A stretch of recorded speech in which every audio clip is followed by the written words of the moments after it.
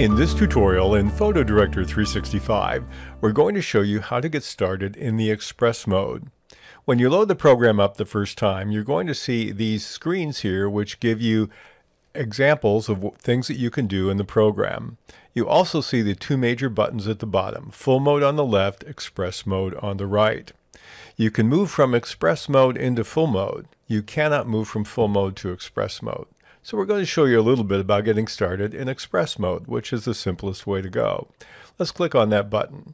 When you do that, it will take you to your file system, to the last location where you were in the program. And you can navigate anywhere in your file system to pick the photograph that you'd like to edit. So we're going to click on this one here, and there's our photograph for this particular lesson. In the Express Mode, I have three buttons at the top. I have Presets, Express Layer Template, and I have AI Style Transfer. We're going to quickly overview each of them. In presets, we have different combinations of coloring that we can add to the photograph.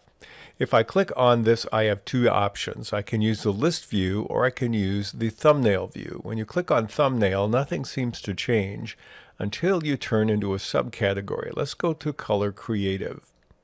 And now I see each of the titles comes with a thumbnail that shows what it will look like. And I click on that and I'll see the impact of that particular color preset on the image. And if I want to remove them, I click on Clear at the bottom. Now I find that since it's also changed up here when you make a change, I tend to prefer simply the list view rather than the other view. But I can click on Golden Harvest and that gives me the image. Now I also have a strength indicator. The default is 100%, but you can change the strength of the preset and dial it back to be less impactful or more impactful in any case. And don't let the name of the preset fool you. Here we're in portrait. This obviously isn't a portrait, but I can use any of the presets here that I want in any way I want with this particular photograph. There's an Adjust Manually button. We'll get back to that in a moment. We also have an Express Layer Template here.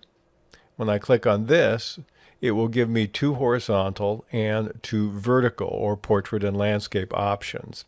It also gives me a store I can go to, and if I click on the download arrow, as a PhotoDirector subscriber, I can download any of the others that are available at the website currently. We're not going to do that now, but all you need to do is click the button. It will take you to the CyberLink Application Manager and then to the website. Again, you also have an Adjust Manually button here. We'll get back to that in a moment. But when you click on the template, you have a lot more than simple visuals. You have text that you can modify by clicking here. And you have, in this case, you have some lens flare going on and other kinds of things you can do. I'm going to click on Clear to clear that out. The third category in the buttons on the top is AI Style Transfer. And here again, you have options. You have default. I've downloaded classic oil paintings as well. I'll click on this one and it will reprocess. And there we go. We have a strength button here as well. And I'm going to dial it back or dial it up, and I can clear when I'm done. When you're finished editing your photograph, you click on Save As, and we'll do that in a moment. It will take you to a place where you can choose how to save it. Let's go to the other two buttons and look at the option called Adjust Manually. Now, if you click on this in either case, what it's going to do is it will take you to your full version of CyberLink PowerDirector. Here you have different tabs at the top, and you can go ahead and edit it during the full version. We're not going to do that in this particular case, but I'm going to reload it so you can see what happens if you don't choose to go to the Adjust Manually button. So let's go back to one of our presets and just apply one a little bit to make some changes. Let's go to the Dreamland one, and we'll dial the strength back a little bit. And let's say that's the photograph we want. We can look at what we've done in several ways. We have several buttons at the bottom that are in every menu. We can show one, or we can see the before and after. And in the before and after, you've got different views. You can go left side, right side. You can go top and bottom. You can split left and right, and you can actually move what part is a before and after. You notice the labels at the very top of the preview screen. Or you can go top and bottom, and you can see the before and after. So that's a very nice feature. You also have a button here that allows you to view the history of your editing, everything that you've done. And you can take one of the elements out and click on cancel, and it will undo that particular element. So that's some of the things you can do. You also have some help at the top with some of the menus. You have a view, you have a viewer zoom here. You can also use the magnifying glass, which was what I prefer. Click on that, and then you draw a rectangle. Let's click on that. Draw a rectangle, and you can zoom in on that part of your image. You have a hand tool where you can move around the image anywhere you want to go.